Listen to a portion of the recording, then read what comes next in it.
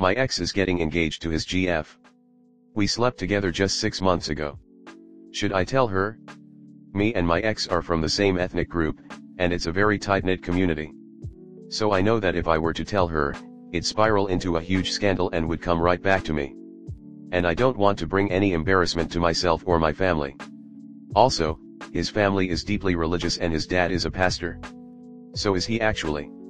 So that would bring incredible shame to them too. No doubt my name would get dragged through the mud.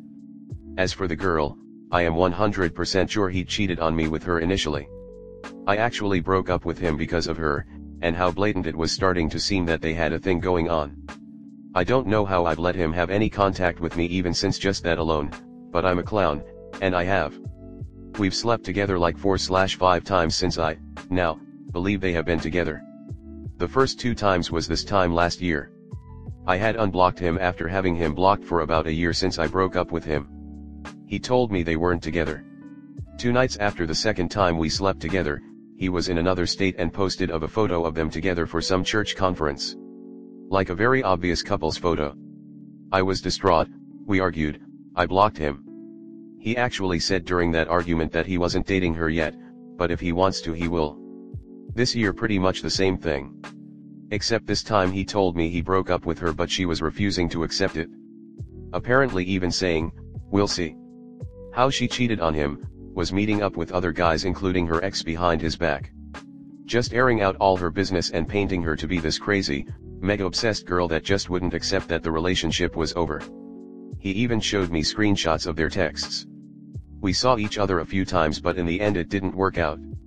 He basically told me without actually telling me that he didn't love me, after insisting he still did for weeks. It was surreal. I was so embarrassed that I wasn't even heartbroken. I wasn't even registering what he was saying after a while and was just dying to get off the phone with him. It was like in that moment I had an epiphany and actually properly realized that any love he ever felt for me was ghostly. It no longer existed, and hadn't for a long time. We were never going to work again, and I needed to let it go. I've blocked him again since and it's staying that way. I learned yesterday from my cousin that goes to their church that they're getting engaged. She claims they've definitely been together for the last almost 2 years now. Everyone in their church knows this. I feel like I have more to lose than gain from telling her. I don't imagine anything would come of it. I think she'd still stay with him. Also, when he was still with me and I believe messing around with her, I messaged her once. She pretty much told me to screw off and sent screenshots of my message around. So when I consider that, I'm not entirely compassionate towards her honestly. But I know regardless that it's a horrible position to be.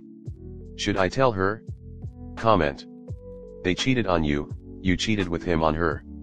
She apparently cheats on him too, which sounds likely since she cheated with him while he was with you. He's 100% going to continue cheating on her with other people. Usually I would say, rather desperately, dear God please tell them. But damn. They did it to you first, and if you say anything now, she'll just tell everyone that you're some sad, pathetic ex trying to get him back. And not the reality, that he's been lying to you both, and that you're just trying to keep your side of the road clean. They're cheaters, let them enjoy that torture together. At least it'll keep a couple of cheaters out of the dating pool. Go get an STD test.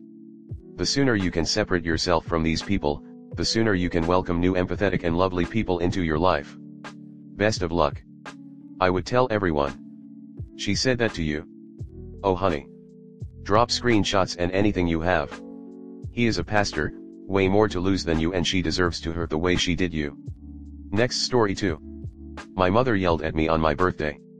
My grandma, ADF, called me yesterday to tell me I deserve all of it. I went to Berlin for my 19th birthday with my BF, a couple of friends and some family. We went to a Persian restaurant for my birthday dinner where my mum and sister proceeded to get incredibly drunk and berate me for 20 minutes for being disrespectful. For context, we went out the day before and dinner was quite sour because I was quiet and not saying much. At the end of the dinner, my BF offered to pay for our meals in cash but he only had pounds, UK, so I said that was silly and to hold onto it and he'll bank transfer her. Well, I didn't have her bank details so I asked to see her card so I could quickly settle the bill and leave. She then proceeded to tell me to just fuck off, okay, smiley face. While she was berating me she called me a bitch, a liar, rude. She got up from the table and told me to fucking pay for it. During this night, I did absolutely nothing to provoke this attack, and this is cooperated by my BF and friends who were forced to sit there awkwardly through my mother's drunken rage. She also yelled at them too. The next day, which was the day of my birthday, my mom and sister sent me birthday messages as if nothing was the matter. I ignored these. My boyfriend encouraged me to go speak to them before they leave. Me and my friends were staying slightly longer, and my mother laid into me again, saying I'm a filthy liar and comparing me to my estranged half-sister who is a bit of a pariah in my family. She said there's more than just my truth and I need to realize that. I said that no matter how she believes I transgressed against her, there is no excuse for her behavior in the restaurant the night before. She then said that I am financially dependent on her and I should do well not to burn my bridges. Fast forward to about a week later and I call my grandma just for a little chat. I had no intentions of talking about this situation. I told her she wasn't there and it was between me and my mom. She told me I was an ungrateful child and that no one enjoys my company, that if I had been her child she would have strung me up on the ceiling by now, and that I'm a very unpopular person. Not really sure what I've done wrong, but okay. My BF's mom heard this conversation over the phone and came into the room to comfort me and said no child should be spoken to like that by their grandmother regardless of age.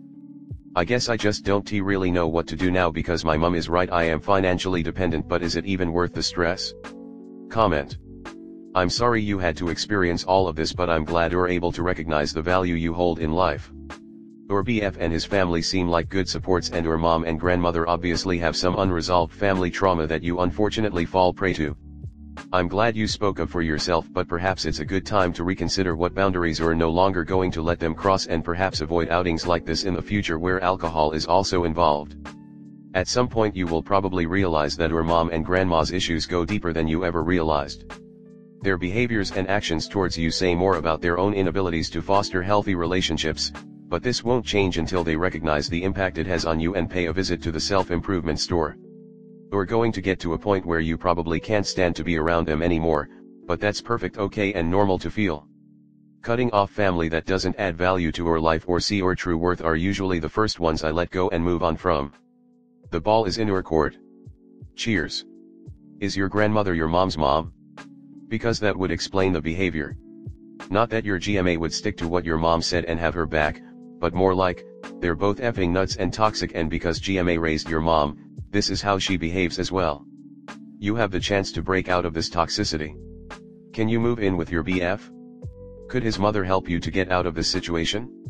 Not necessarily financial, but to have a guiding hand? No, you do not need to stay in contact with your mother, grandmother, or any family member who treats you like trash. Not in the name of family or anything like that. I wonder why your half-sister is estranged. It's not your fault that some people are just garbage, and will dump their own shit on you. Next story 3. Husband's co-worker's wife won't stop texting me. Hi everyone. I went to a wedding with my husband for one of his co-workers. My husband invited another co-worker, they work in different departments but started at the same time, over to get a drink and eat with us before the wedding. I had never met his wife before, so I wanted to be friendly and make a good impression on everyone. Unfortunately, the wife trauma dumped a ton of shit on me, hardcore mental issues, drug issues, death of loved ones, all in about 1 hour of being together. Then we invited them back to our hotel room with some other co-workers. We were the only wives there, and she basically cornered me and trauma dumped some more. I couldn't get a word in. She doesn't seem like a bad person, but I don't like when people do that within the first hour of meeting a new person. At the wedding, she of course sat right next to me at the table. Thankfully another wife was there and we ended up talking most of the time. At the end of the night, I noticed she had put on her husband's jacket and was being very quiet. I was on the dance floor the entire time. I love dancing, and I felt bad for her, so I asked if they wanted to dance with us. She said no and acted very subdued. I just figured she was one of those people that didn't like to dance at weddings and let it go. I have a ton of friends like this as well. My husband and I went back to the hotel and I figured that was that. But then the next day I get a friend request on Instagram from her. I figured it was no big deal, so I added her. She immediately messages me asking for my number. Like an idiot, I gave her it. I honestly didn't think she would text me a lot. She has texted me almost every day even though I haven't responded since the first day. It is random things like hey girl and good morning. And memes of stupid shit. She also told me that some girl had yelled at her for showing off her ugly arms at the bathroom during the wedding. She has self-harm scars, and that's why she didn't want to dance and put the jacket on. That's the only time I responded to say WTF, what did she look like? She evaded the question and finally said her hair color but no other details. That was also just the first day she got my number. It's giving me anxiety because normally I just ignore people and they take the hint, but she is relentless. I also can't just say fuck off because it's his co-worker's wife. I'm actually starting to get creeped out and icky vibes. Does anyone have advice or experience on this? Should I be rude and tell her to stop texting me? I want to tread carefully due to my husband's job. Comment. This is very much a conversation you need to have with your husband so he can get ahead of the fallout when you cut her off. And yes, you absolutely have to cut her off. That's a fair concern. If you don't think that his suggestion is working, you can always revisit the conversation. Doing this together doesn't just mean that what he says goes. You shouldn't say anything. Saying nothing says it all. Your husband, however, may need to have a frank conversation with his co-worker. It's concerning behavior and the co-worker needs to intervene if everyone wants to come out of this peacefully with both jobs and boundaries. Ask your husband how much impact this woman's husband had on his work situation. I've had this happen and it's awkward AF. The best you can do is occasionally respond politely, but remain neutral. Hopefully she'll find another person to dump on. This is what I'd do. No need to make it a bigger drama than it needs to be. As there haven't been any consequences yet for basically ignoring her, just keep doing it. If anyone ever confronts you over it, just say you aren't really very good with responding to text messages. Drives my friends crazy, but it's just not my thing. I tend to only respond if it's something that urgently requires my attention.